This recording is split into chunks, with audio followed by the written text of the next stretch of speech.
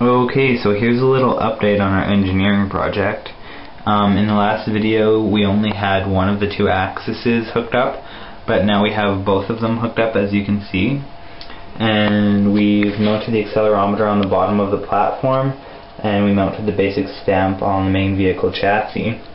And then we have really thin leads connecting the two. And I modified the software so that it controls both servos as well. Okay, so let's give it a test here. I got this spool of solder which I'll put on the platform just so you can kind of see how it balances. But as you can see, both axes kind of work independently to balance the platform.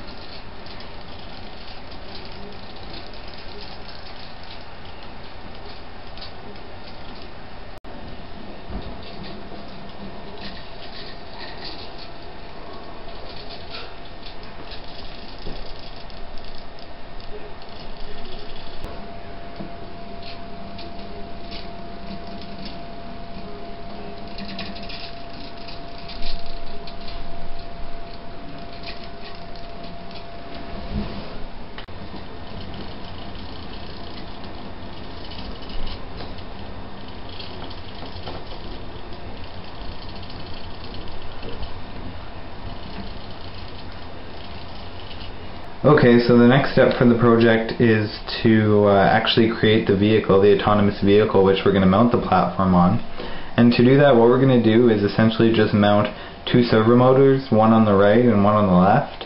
And then in the middle of the back here, we're going to have kind of just a frictionless wheel that follows the front two.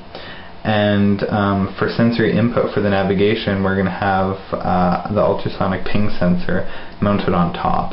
And that's kind of going to be the eye of the vehicle. Okay, so we've got the wheels mounted on the vehicle now. Both the left and right side have the wheels. And then the back, we have a support made for the back wheel, which is going to just be like kind of a frictionless ball. So I haven't written the software that controls the autonomous navigation yet, so I won't be able to show you the vehicle moving. But the dynamic platform software is still loaded on the basic stamp, and as you can see, it does a pretty good job of staying level.